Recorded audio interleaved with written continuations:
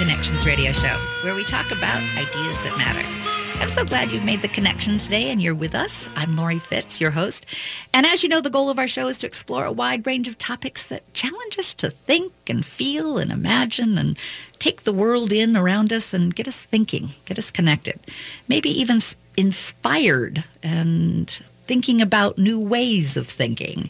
And that's part of what we want to talk about today. We've got Full Circle Theater, which is one of my favorite theaters these days. It's one of my, I've adopted this theater as one of my favorites. They're doing really cool work that explores a wide range of issues, and they do it in creative and interesting ways. And I have Rick Shiomi joining me today. He's the co-artistic director of Full Circle Theater. Welcome. Thank you. I'm great. So happy to be here. Oh, I'm glad that you are too.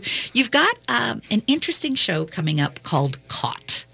It's going to be at the Guthrie and in the Dowling Center. I read it the last few days and found it totally engaging. It reminds me of Ionesco. It reminds me of Pinter. And it's very present and very multicultural and helps us confront, I think, what we believe is true. Absolutely. Absolutely. That was my reaction, too. It has, it takes you on a journey.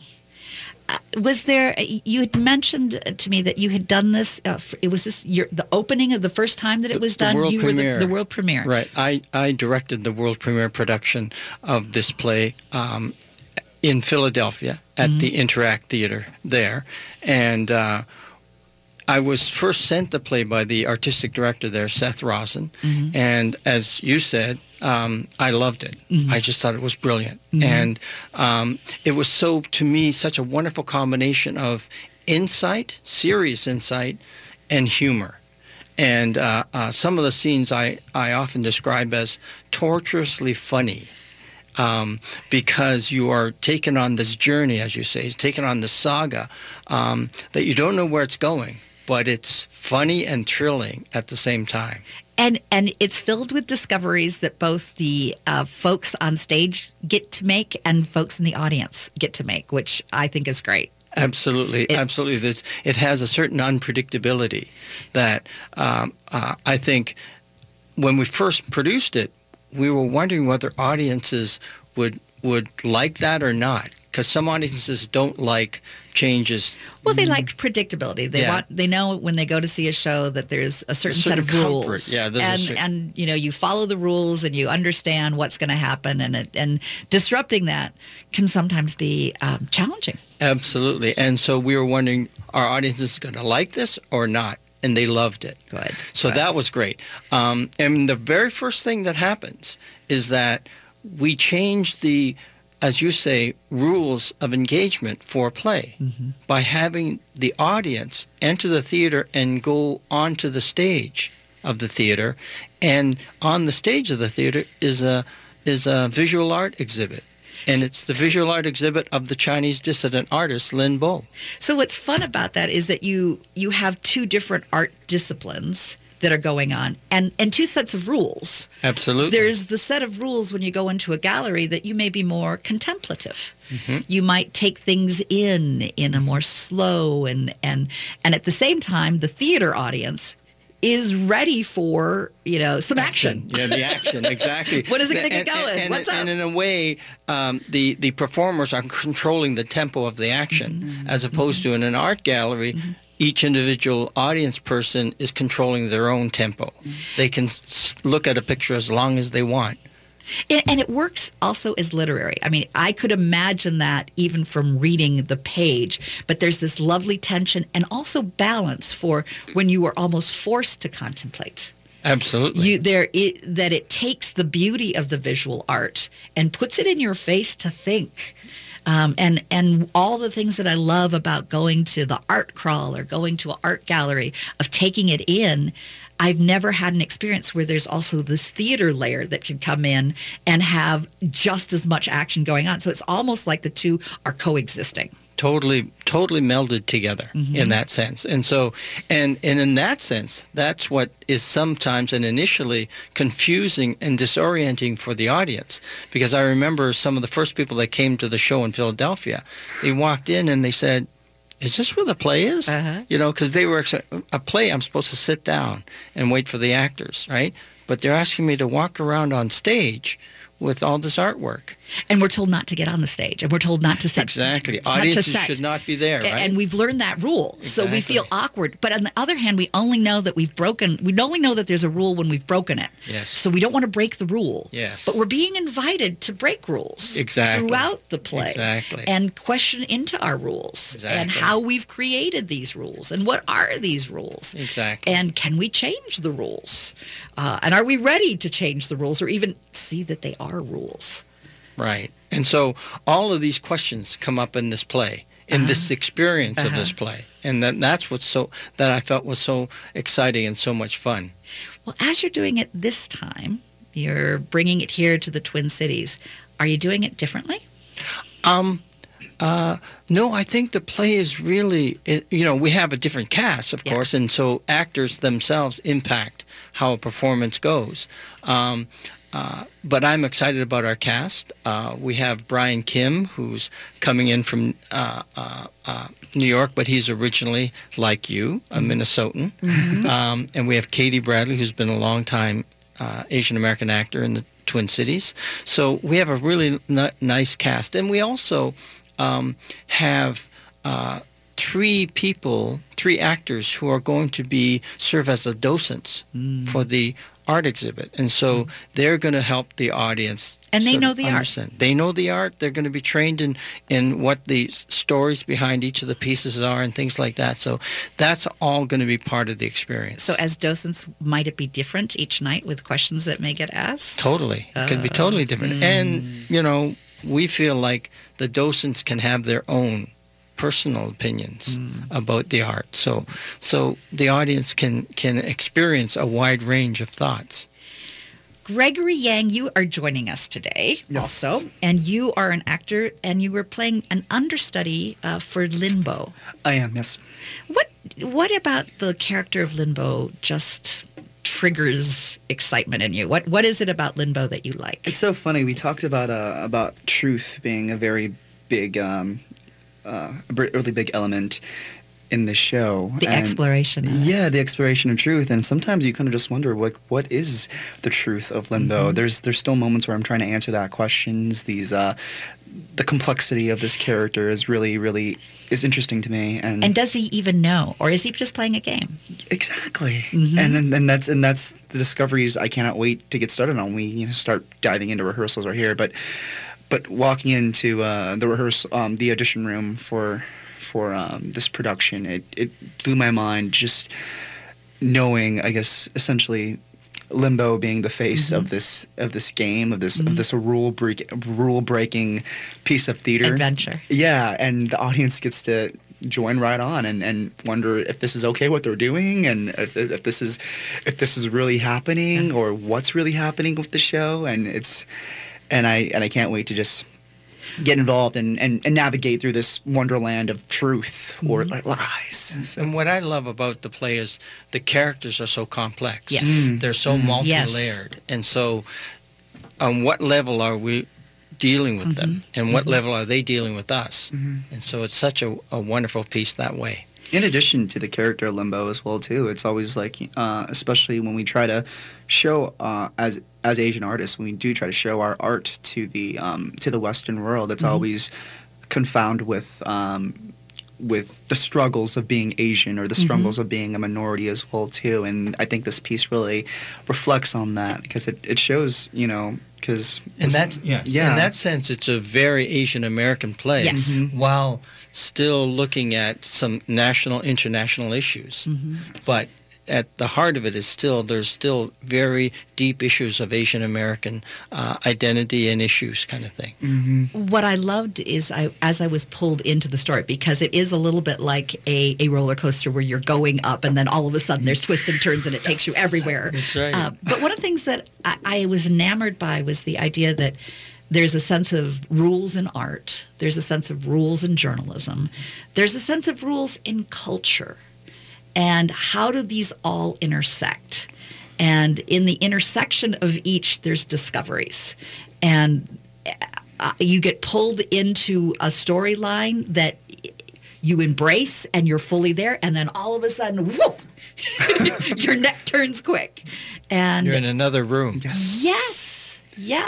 It almost feels like you're in another show, essentially. Too. Yeah, it's like, what? I'm in another show. And yet they tie, and yet they parallel, right. and yet they reflect. In some ways, you feel like you're in a prism where the light got refracted in a different way, and you just went off in that direction for a bit, but then you come back. Exactly, and that's the beauty of the writing, is that it flows. It's connected. You don't feel disjointed. Oh, this doesn't make sense. That it doesn't go with that, or this A doesn't go with B, doesn't go with C. But your mind's always thinking. Yes. It's always trying to figure out the puzzle. To think. What's the next puzzle that you're putting in? Now, I don't want to have the audience get scared. Like sometimes people go, oh, do I have to go someplace and they're going to make me talk and they're going to talk at me. No, it's still a very safe place to explore art. Yes. You will be entertained. Yeah, it's You very will be funny. taken on a journey. Yes. You will laugh. You might pause and maybe even have a tear because some things might hit you that you didn't even realize it was going to hit you that way. But it's a journey of also self-exploration. Right. Who are we? What do we want? How do we hold ourselves accountable? How do we create? And how do we view others? Yes. In terms of how do we think of them initially, and then how do we think of them after we learn something else about them, and how do we think about them when we get to the third layer of understanding? Right. And the thing that for audiences, is that people love this play because it's so engaging and so entertaining and so much fun, but at the same time, as you say, you're constantly thinking and evaluating. Well, in our next segment, I'd like to talk a little bit more about the cultural appropriations and how that plays into it, because it's also something that I think we need to talk about in your other play that you're doing. So absolutely. We'll be right back after a few short announcements, and you're listening to AM 950, the progressive voice of Minnesota, and we're on Connections Radio Show, and we'll be right back. Chances are there'll never be an emergency ever again. But just in case, let's talk about a plan. Okay. Who is going to grab the go bag? What's a go bag? It is a bag we do not have that is filled with things we really, really need in an emergency. Guess we won't have to worry about it then. Well, this is great. I am so glad that we don't have a plan. I know. Winging it is not an emergency plan. Make sure your kids know what to do during an emergency, who to call, where to meet, what to pack. Visit ready.gov/kids for tips and information. Brought to you by FEMA and the Ad Council. Fearless 5 Noir. 5 original short plays by 5 different writers and 5 directors, all on the same topic, noir. Follow these clues. St. Paul, Fridays and Saturdays, February 8th through the 23rd at 7:30 p.m. Tickets $10 if you gumshoe to the website and order at fearlesscomedyproductions.com. Or a deal at $15 at the door. Fearless 5 Noir on February 8th through the 23rd at 7:30 p.m. at the Mounds Theater, presented by Fearless Comedy Productions. Hey, it's Brett from our new 4 p.m. show, the Minnesota Progressive Repartee, and I'd like to invite you to another repartee of sort. It's the 2019 Blue State Ball. This will actually be the 4th Blue State Ball I've attended, and I'm really looking forward to this year's. Why? Well, because after living through some tough times of the Donald Trump election and a Republican Congress, we finally turned the tide last November with the Blue Wave. So come celebrate all your hard work last year of door knocking and getting out the vote at the Blue State Ball on Saturday, March 2nd at the Blaisdell in Minneapolis. I'll be there along with my Minnesota Progressive Repartee co-hosts Doug Padgett and Hunter Haas. Matt McNeil, Ellie Krug, and Robert Pilot will be there, and so will our headliner, Tom Hartman. Plus, we're sure to add many more speakers and politicians in the coming weeks. As always, attire is blue jeans to ball gowns. So let's party at the Blue State Ball on Saturday, March 2nd at the Blaisdell and celebrate that blue wave. Tickets available now at am950radio.com. That's am950radio.com.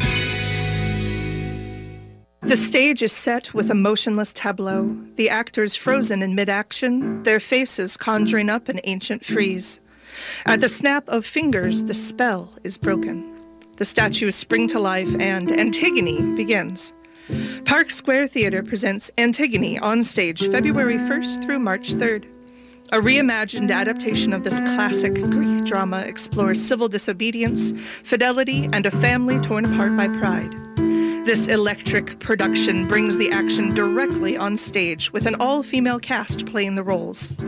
The battles between the laws of the gods and the laws of the people rages. Who is right when all are certain? What are you willing to die for? Be a part of this epic event at Park Square Theater in St. Paul. Tickets and more at parksquaretheater.org. That's parksquaretheater.org.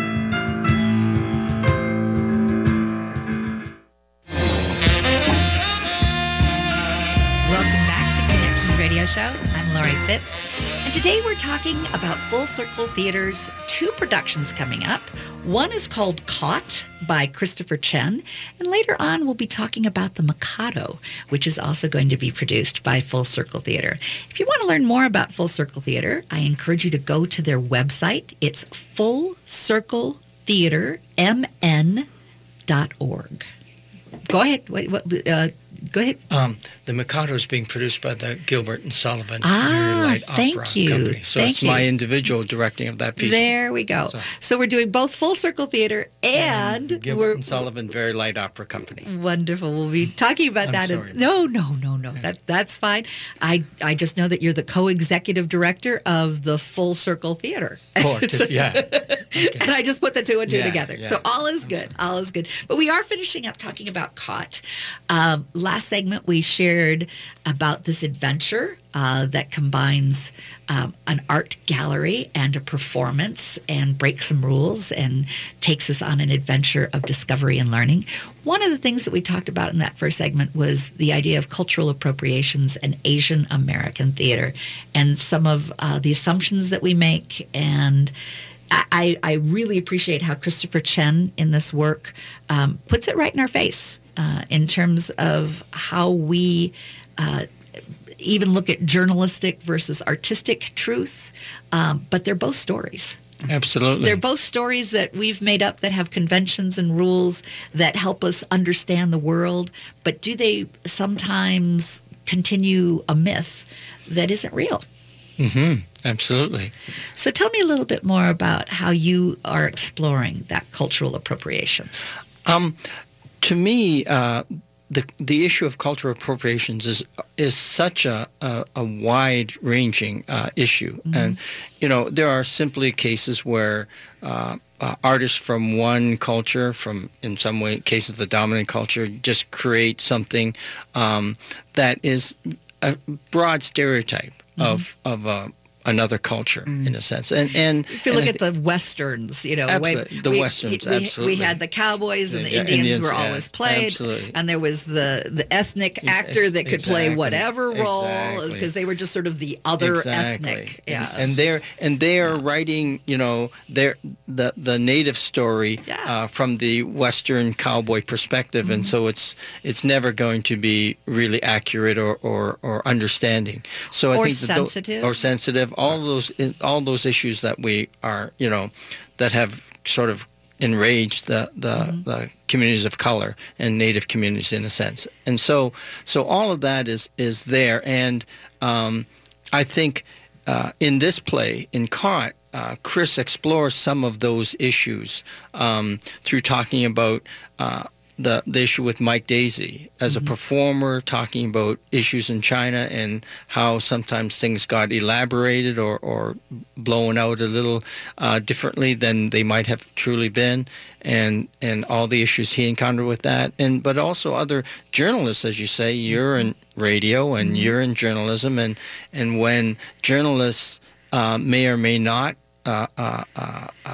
may distort something. Well, the challenge, I think, sometimes is even the medium itself requires everything to be down into a time. So you have to speak your truth in a minute on some of these national news updates. And how can you get to complexity of nuance and ideas and issues where you just have to have a point of view, tell the story, and that becomes truth. Yes. And it's accepted as truth with the 1 minute soundbite that captured the essence, but it's just someone's choice to capture that part of the essence, right? Which is what I absolutely was enamored by when that was brought up. Yes, we accept.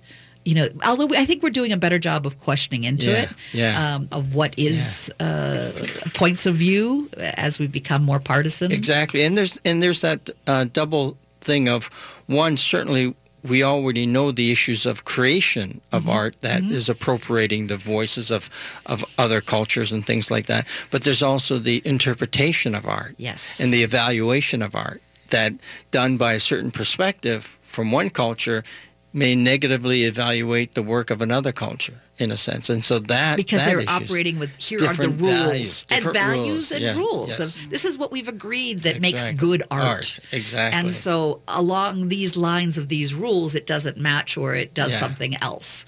And so we don't know what to do with it if it doesn't fit the rules. Right, exactly. And so there's many sort of layers to this issue of cultural appropriation. Well, it came... I thought about the cultural appropriations in terms of cowboys and Indians and how terrible, creating that, but then also thinking about recently that young man who invaded the space of the Native American who was singing his song.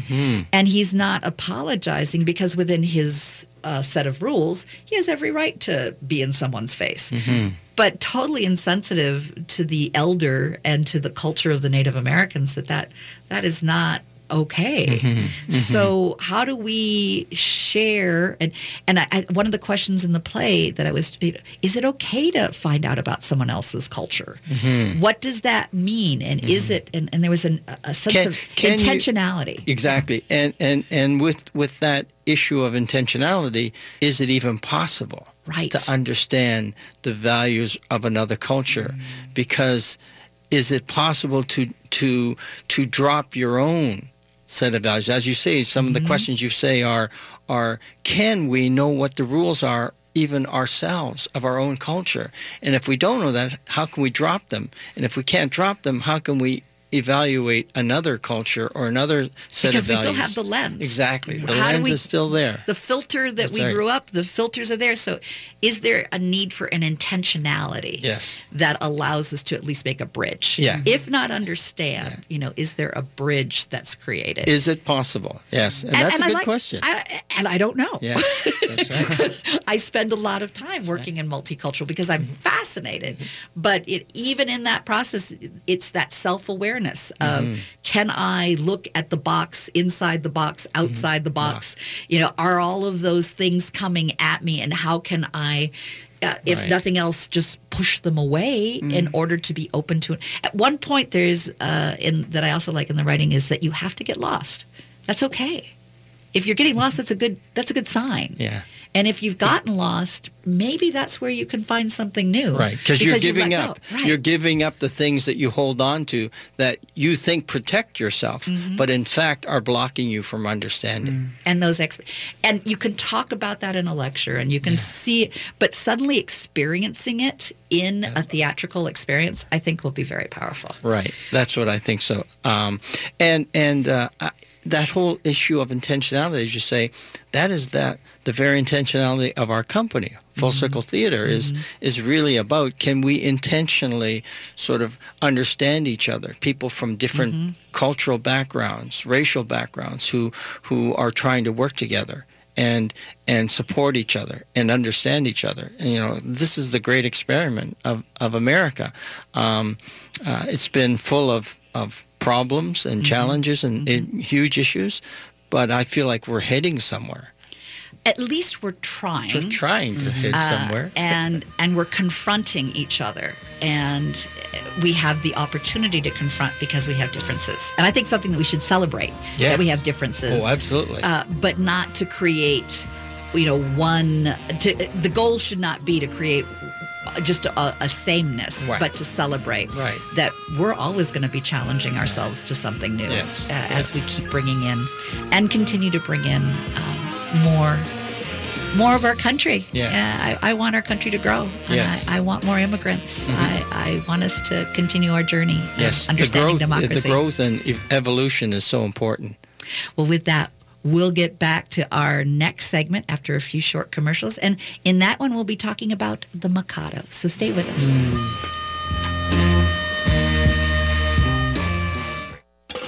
It's 6:42 p.m. Time for Steve Plotto and his son Dylan to do the dishes. They talk about everything from the yuckiness of girls to the awesomeness of his soccer team. Sometimes they don't talk at all. Then, the dreaded splash fight. It's Dad o'clock, and it's the best time of the day. Because the smallest moments can have the biggest impact on a child's life. Take time to be a dad today. Call 877-4DAD-411 or visit fatherhood.gov. Brought to you by the U.S. Department of Health and Human Services and the Ad Council. Tom Hartman here, letting you know how you can go solar with All Energy Solar, even way up north in Minnesota. Lots of people ask them, isn't Minnesota too cloudy for solar? No. The truth? For one thing, Minneapolis gets nearly as much sun each year as Houston, Texas. But it isn't just about how much sun you get. It's also about having access to great local incentive programs that make solar affordable. Learn what your options are to save with solar and visit allenergysolar.com today.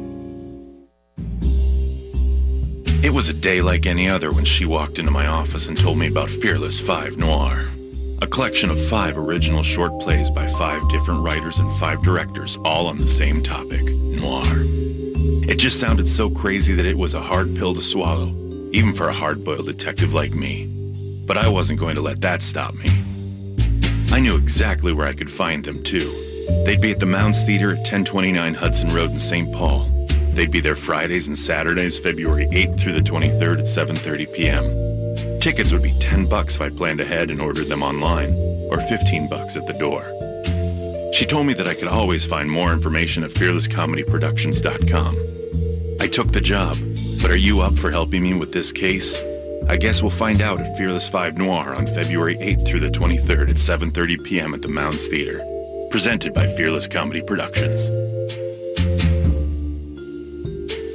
Brighten your winter with an optimistic tribute to the invincible human spirit. Girl Friday Productions presents Thornton Wilder's Pulitzer Prize-winning classic, The Skin of Our Teeth. The Skin of Our Teeth plays February 7th through March 3rd. Fresh, unexpected, and very funny, this tale is surprisingly relevant for today.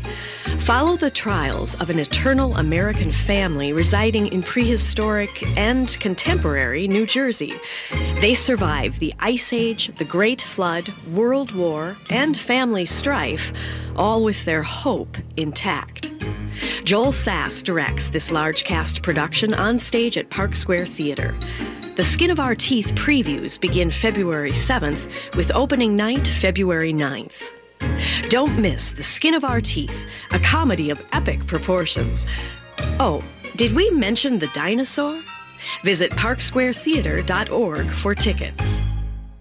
With your AM 950 weather, I'm Hunter Haas. Friday, mostly sunny and cold with a high near 4. Saturday, partly sunny with a high near 11. And Sunday, chance of snow, partly sunny with a high near 8. This week's EatLocalMinnesota.com Restaurant of the Week is Hazel's Northeast. They have classically inspired, creatively prepared comfort food. For dinner, enjoy dishes like their Swedish meatballs, pesto chicken, fish and chips, and more. Located at 29th and Johnson in Northeast Minneapolis, find out more at EatLocalMinnesota.com.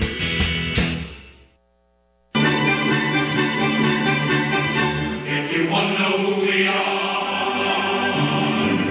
just to Connections Radio Show. Little Mikado to get us started in our third segment here. We're glad you've made the connection and are joining us today. I'm Lori Fitz, your host, and I have Rick Shiomi, who is the co-artistic director of Full Circle Theater, but he is doing a directing opportunity this spring with the Gilbert and Sullivan little... Very light opera. Very light opera. And they just do Gilbert and Sullivan, is that correct? Yes. And tell me a little background about how you started to work with the Mikado and their interest in bringing you to present or to direct their show this spring. Well, it happened a number of years ago when I was first approached originally by the Skylark Opera Company when I was the artistic director at Theater Moo. And so they originally wanted to collaborate on the traditional version of the Mikado. And, of course, for Asian American theater artists, the Mikado is one of the evil pieces of Japanese or Asian stereotyping. And so I was a bit surprised, taken aback by the idea. But I started to do some research on it and realized that this could be an opportunity to actually make some changes to this operetta that might deal with some of these issues.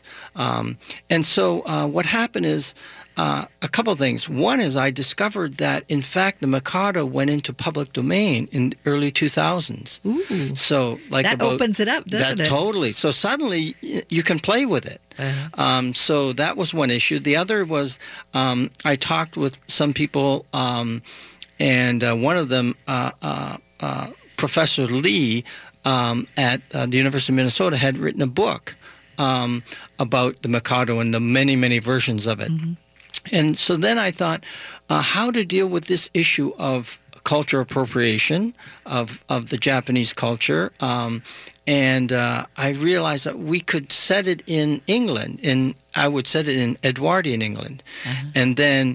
But then to do that, I had to look at the script, the lyrics, to think about how could I make these adjustments. Mm-hmm. And fortunately, it came along. Now, the Mikado, the reason folks feel uncomfortable is that it feels insulting. So how do you take something that has created a cultural wound, that's insulting, that does not seem to respect, and create the respect through this piece? I am not exactly sure about creating the respect. Uh-huh. I'm more sure about removing the stereotypes. Oh, good. And so removing the Japanese stereotypes by resetting it in England. Flipping it. Yeah. Because, in fact, many people think that the Gilbert and Sullivan operettas were really, many of them were critiques of British society and British institutions. And the safer they were in being able to critique is the farther away that they could get from. Exactly. And at the time, for them, there was a lot of interest in Japanese culture in England. So they kind of melded those two things. And it was kind of, at that time, it was kind of a wonderful fit for them. Of course, 130 years later, not such a good fit. Right? And so then we are looking at that. Because it imposes. Yeah, it imposes all these cultural kind of stereotypes in the play. So two-dimensional. Exactly. And so by resetting it in England, we get actually to allow Gilbert and Sullivan to do their critique of British society the way they wished they could have done it back in the day, right? Yeah. Let's give them permission to go ahead and make their critique, make their case. Exactly. And so once I was able to do that, it was like just a lot of fun. Like some of the first things I did were change some of the names. So that obnoxious name of Nanki Poo, that's the young hero, right? Yeah. I changed it to Frankie Poo because I kept thinking of American, pop idols. Sure. So Frankie Poo became so nicely adapted to the needs of the script and the lyrics. So all of those kinds of things started happening. Then I started, because we could have fun with it, we started to be able to layer in some other more contemporary things. Like cell phones and DNA and things like that into it that audiences today enjoy. Because even as they're seeing this kind of classic story set in Edwardian England, 1910 kind of thing, they're still fun to have contemporary references and things like that. Well, there's some similarities between Caught and this one in the surprise element and going against convention. Exactly. And discovering what you can do when you take a look at it differently. Right, exactly. And so with that, Stephen Hague, who's the executive director at the Gilbert and Sullivan Company, he has seen that production that we did at Skylark and Theatre Mu, and he was interested in whether I would be interested in having that production done again, basically with their company. The difference this time, though, is that with the Skylark and Theatre Mu Company, we did an extra twist by having Asian American actors play the leads. It was kind of like one of those tweaking the nose. Again? Reversal. Again, another reversal, right? Just like Go in against Caught. the expectations. Exactly, going against the expectations. But this time, I really wanted to see if I could work with the Gilbert and Sullivan Company's ensemble and actors and singers, because my feeling is that this company in the Twin Cities is a company that many other companies around the country and some companies internationally, like in the United Kingdom, actually watch their work. And so it's not just this production. It's like, what is the impact that this production might have on those companies, because they're now still doing the Mikado at some point, and maybe this version of it can open up their minds and open up their attitudes about what's possible, so that they don't have to deal with all of the sort of messy baggage issues that happened. And just like a couple of years ago, what happened in Seattle, the local company tried to do the traditional version of it, and the Asian American community in Seattle just was outraged.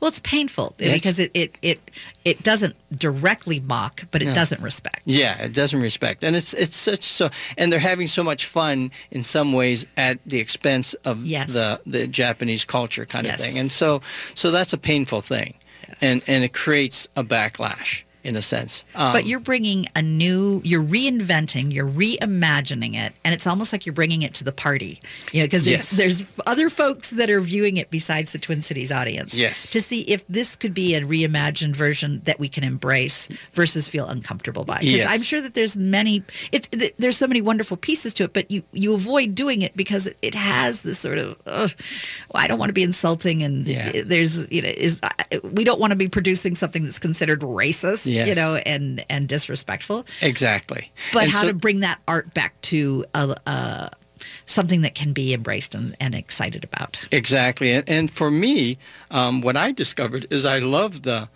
music, and I love the comedy, and I love the humor.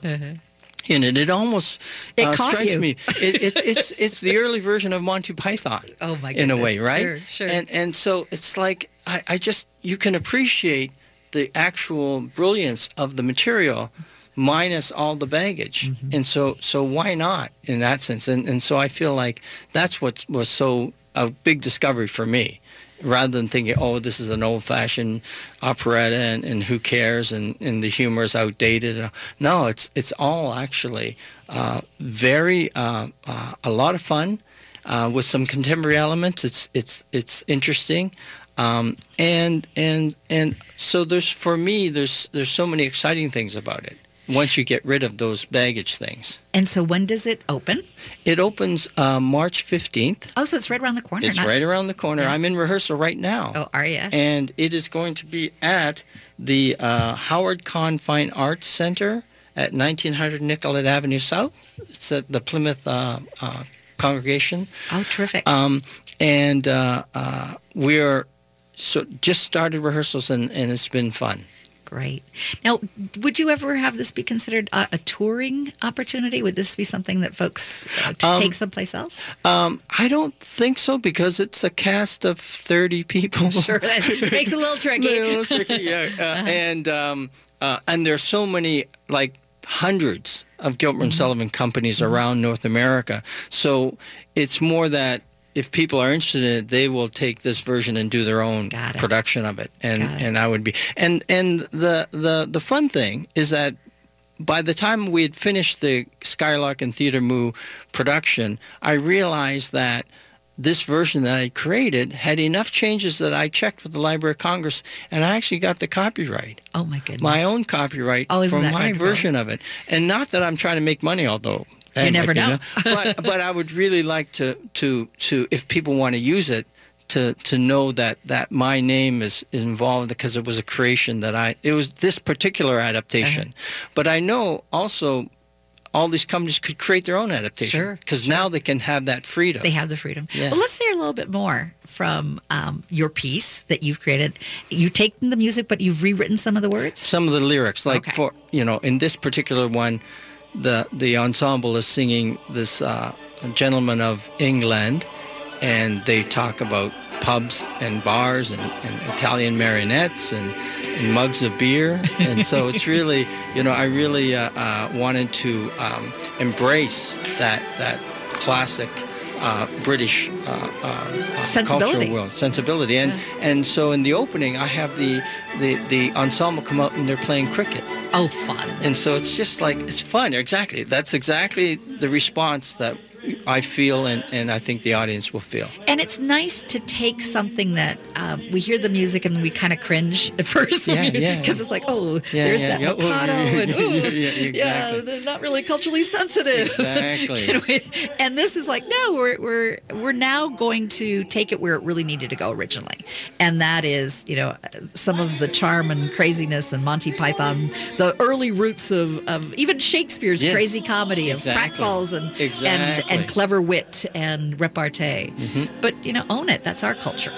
Own the culture amongst the English that are, but why impose it onto another culture and then it feels like it's making fun of the other instead of poking fun at our own foibles, at our own set of crazy rules that we create. Exactly. And in such a clever and insightful way for Gilbert and Sullivan. I want to make sure the audience knows if you're interested as I am about seeing the show, you can go to their website for the Gilbert and Sullivan, and it's gsvloc.org.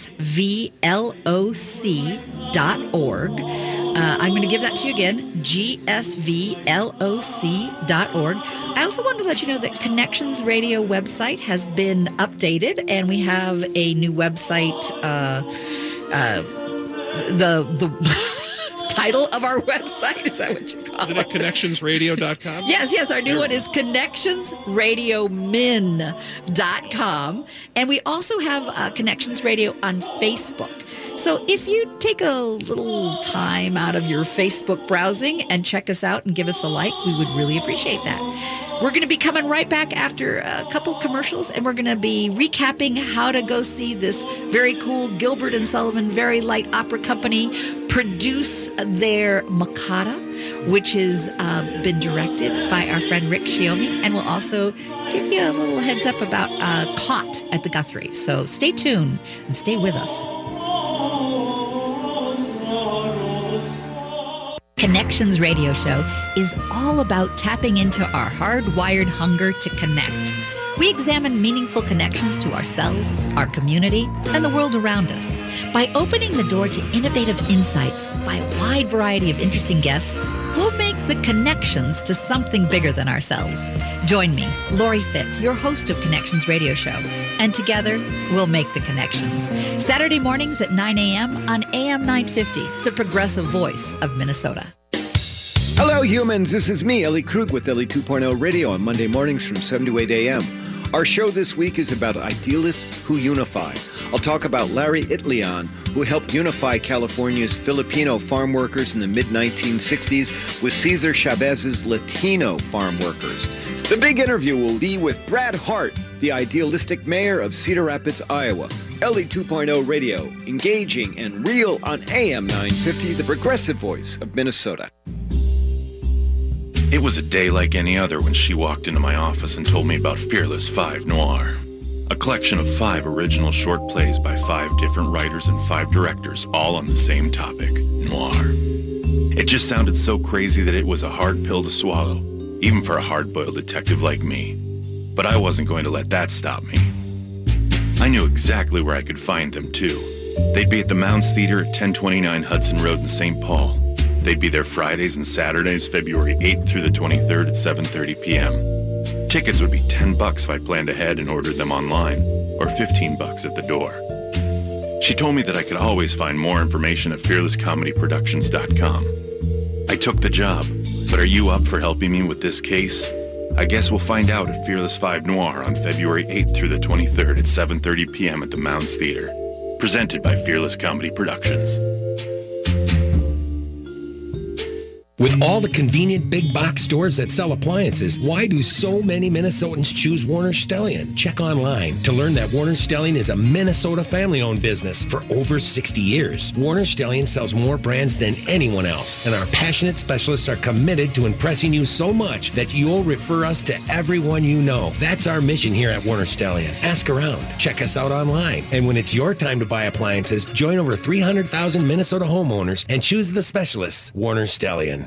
I'm Peter Ratcliffe from the Eastside Freedom Library, and I'd like to tell you about an historic place on Payne Avenue, Brunson's Pub. Experience history and passion through the delicious menu, reflecting the East Side's diversity. The choices are limitless: salads, sandwiches, burgers, and shareable plates. Visit Brunson's Pub at 956 Payne Avenue and grab a discounted gift card when you mention that you're an AM 950 listener or a supporter of the East Side Freedom Library. Be sure to check out brunsonspub.com. Oh, it is on my face. Then can stand up, we go. What a joyous way to come back into the fourth segment of Connections Radio Show. Hi there, I'm Lori Fitz, your host, and I've got Rick Shiomi, who is the co-artistic director of Full Circle Theater, and he is also directing The Mikado, and he's doing that for the Gilbert and Sullivan Very Light Opera Company. Welcome, Rick. Thank you. Welcome. It's been a great conversation today, and I really appreciate how both Caught and The Mikado challenge us to look at art in new ways. Absolutely. And how you're bringing that new perspective. Thank you so much, because I really, as a theater artist, I really feel that the importance of that idea is that I'm working with a piece of art, the Mikado, that is over 130 years old, and yet there is a way of adapting it that highlights the humor, the insight, the wonderful music and clever lyrics, and we can remove certain things from it, like the cultural baggage that were problematic and now have become huge issues. And then with Caught, which I'm directing for Full Circle Theater and producing it at the Guthrie, it's about the issues of truth and ideas of culture that are so important to us right now, today, in 2018. So I feel very fortunate as an artist to be dealing with both, and hopefully, ideally, helping to connect people and audiences to artistic work that can speak to them and help them both think and also enjoy. What I've been exploring in terms of thinking about connections, in the last few shows we've talked about how connections is also about having a sense that we matter, and then how do we share that we matter together, and then how do we create meaning out of all of it? And our meanings may change over time. And I believe art opens up our awareness at least to the opportunity of new ideas. It stretches us. And both these pieces, Caught, that's going to be at the Dowling Studio, and it opens on May 17th. May 17th, and it goes to June 2nd. Right. I think is a brilliant way of allowing ourselves to get lost and find something after we've gotten lost in it, right. That we may not have expected. So I haven't shared, we haven't talked about the actual plot because we don't want to. No. We want That's you to, the surprise. Exactly. We want you to go experience it, but That's right. We want you to have fun, but we want you to not get too frustrated at the thought that it's maybe going to challenge you to think in new ways, that maybe challenging you to think in new ways will be a more pleasurable experience than what you've maybe experienced in the past. I mean, because you can talk about cultural awareness, but it's not until you really experience it that your own culture can inform you and figure out what are the ways that we connect, and can we? Can we ask the question about, are we really connecting? And how can we? Yes. What are the ways that we can connect? And what you and I feel is that art can be one of the ways we can connect. An important part. Sometimes it's testing the way we do things. I mean, I believe also radio can in new ways as well, that radio has evolved over the years and that there's been conventions in radio that I sometimes like to challenge as well. How do we bring art into radio? Can there be an artistic expression of radio? So with that, I want to make sure you all know about these two shows and how to go to them. As we said, Caught is being produced through Full Circle Theater. So if we can go to Full Circle Theater, mn.org, you can get the tickets there. Yes. There's a ticket button there, but also you can go directly to the Guthrie Theater website and buy tickets on their website. And we're giving you a little advance notice because it's in May and June. So put that on your calendar and think about it. But something that's coming up a little sooner is the Mikado. And you're doing that for the Gilbert and Sullivan Very light opera. Very light opera. And that's coming up in March. Yes, March 15th it opens. And to get tickets there, we should probably give the website for that. I'm just going to pull up that website. That is GS, so it's Gilbert Sullivan Very Light Opera Company. So it's gsvloc.org, and people can buy tickets through there. Yes. Terrific. Well, are there any closing thoughts that you'd like to have to talk about Full Circle and your mission there with the as the co-artistic director in bringing this kind of art to life? We really believe in the idea of intentional diversity, inclusion, equity. We really want to bring those elements together because we have to work together. It's the imperative of America in a sense. We are coming to grips with that. We want to do it in a positive way, and we have this great adventure ahead of us, I think. But we just have to be open to it. To pursue our happiness, to pursue our happiness in such a way that honors that we may find ways to be happy in a way that we didn't expect. Yes. And I think that both the Mikado brings a happiness as well as the caught. Yes. Prepare yourself to be surprised, amazed, happy, and thinking, which I think is a wonderful combination. With your theater background, you moved from having the Asian American experience to a wider scope. Was there a reason that you felt that was important? I felt like I had an opportunity with Theater Move to create something that didn't exist here in the Twin Cities. And we were fortunately very successful, and many of those artists now are working all over the Twin Cities, all at the Jungle Theater, at the Guthrie. It's so exciting. And Theater Move itself has been very successful. So I thought it was a good time to change my adventure. And when I thought about what my adventure was, it was more for me of expanding those connections to people, not just the Asian American community, but to a wider group of people. Well, thank you, Rick. I appreciate you coming today. I am an avid supporter of Full Circle Theater. I enjoyed going to listen to some play readings over at the Eastside Freedom Library. So to keep up with what's happening, not only check out their website, but give our website a take a look too. It's connectionsradiomn.com. Also give us a like on Facebook, and have a great week. We'll look forward to talking to you next week.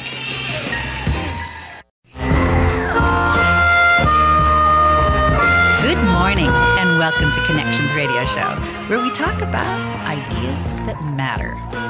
I'm glad you've made the connection and are with us today. I'm Lori Fitz, your host, and the goal of our show is to explore a wide range of topics that challenge us to see ourselves, our community, and the world around us that get us thinking, get us connected, and perhaps inspired or challenged to do a bit more because we've made the connection. Our topic today is about the Full Circle Theater and an upcoming performance, and I have Rick Shiomi, who is the co-artistic director, to tell us a little bit about that. Hi, Rick. Good morning. Hi. So glad you're here. Thank you. So tell me about this upcoming performance. We are producing a play called Caught by Christopher Chen, and it is a play that we will be opening May 17th. And closing June 2nd at the Dowling Studio of the Guthrie Theater. We are so excited about this play because it is, in my mind, a brilliant play dealing with issues of truth and in a very humorous and interesting way. And we are so fortunate to have this play to produce. And you have an artist here from New York. Yes, we have the key artist, Lin Bo, who is going to do the opening monologue of the play. And it's a part of it. The play begins, or the production begins, with an art exhibit done by Lin Bo, and then he gives an opening talk talking about his experience. And so we're very fortunate to have him here today to give a part of that opening speech. Lin, we're excited to have you share. So go ahead and give us that monologue. So I will begin. Well, my name is Lin Bo, and I am an artist. I know this sounds like an Alcohol Anonymous phrase, but in China, it is not too different. Because in China, it is not too easy to say you are an artist. Take myself, for example. I was imprisoned in a Chinese detention center for 2 years because of a single work of art. I will first try to say a few words about Chinese contemporary art. I say try because when I think about the China contemporary art scene, I cannot seem to see it clearly. What was contemporary for me 3 years ago will not be contemporary now. And in China, 3 years may render any community unrecognizable. This fluidness will be familiar to anyone who knows modern China. In Beijing, the most distinctive landscape feature is the construction site. Buildings are erected at the same rate they are demolished. A site of rubble represents something coming up or going down, or maybe both. It is the cycle of life and death compressed. This pattern of the city enfolding and eating itself appears in the art world too. Take, for example, Art District 798 in Beijing, an art movement that transformed completely from the inside out. For those of you who do not know, District 798 is a miniature city within the city devoted solely to contemporary art. At first, it seems like a miracle. In the heart of China's capital, to see galleries upon galleries brimming with provocation, distorted sculptures of Mao, murals mocking the Cultural Revolution. But take a closer look, and things are not as they first appear. Is this really provocative art? No. In truth, these provocations are smoke screens. In truth, it is not dangerous to poke fun at Mao in this manner anymore. It is in the official government-sanctioned history that mistakes were made in the Cultural Revolution. This is subversion light art.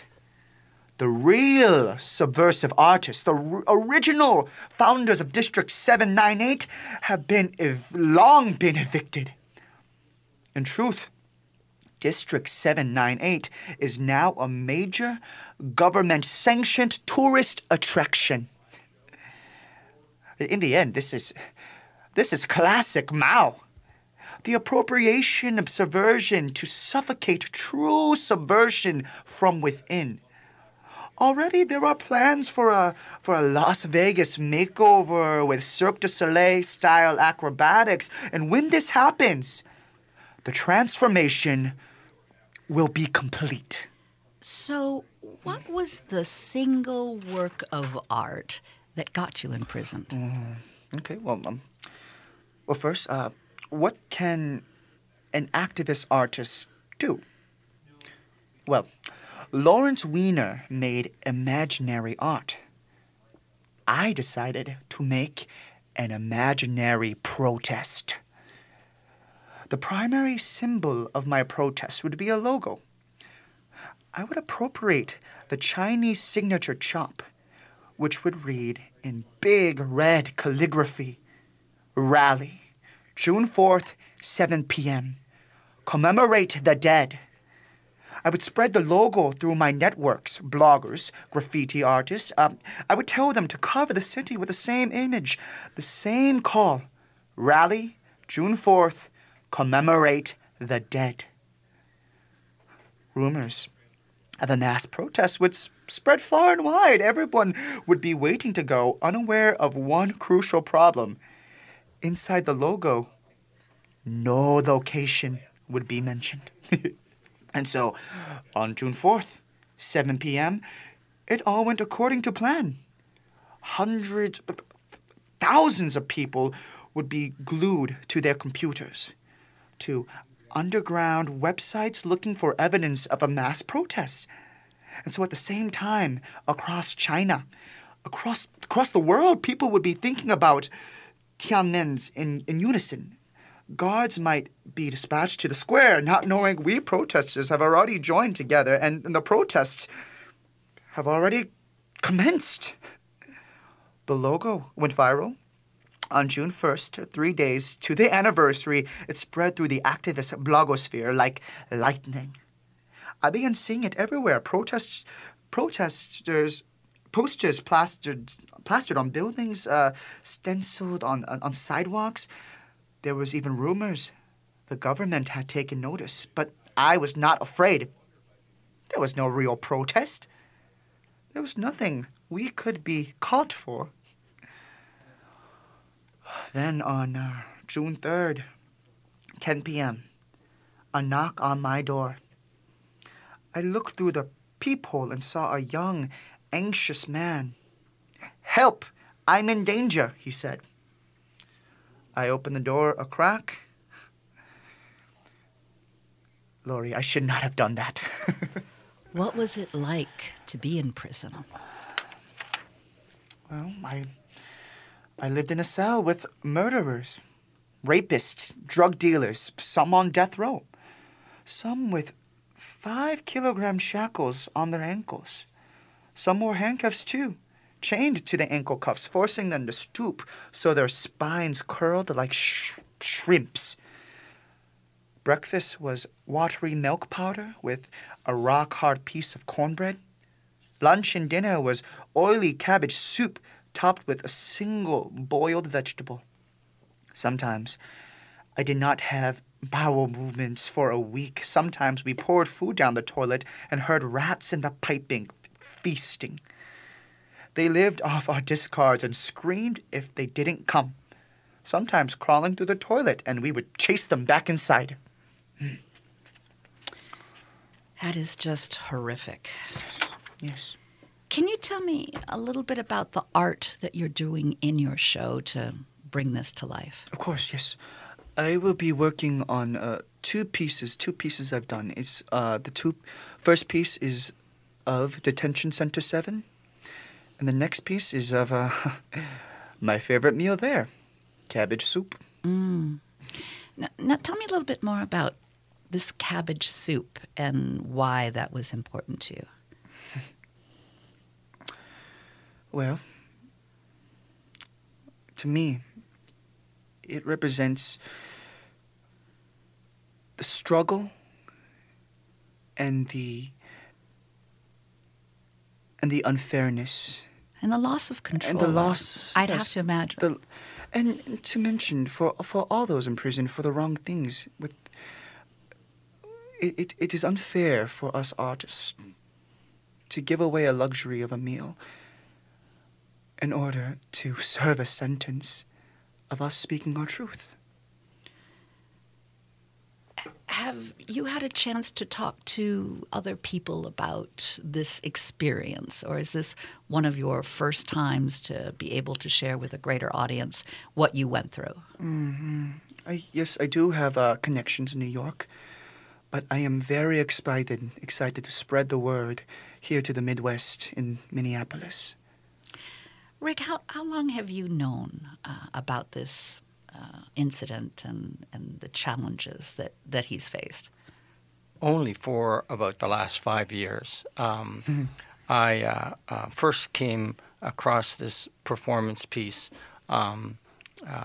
several years ago and was so impressed by it that I actually ended up directing the world premiere of this performance piece in Philadelphia at Interact Theater, and I was so pleased about that, and the reception was so wonderful that audiences just loved this performance piece that we were able to.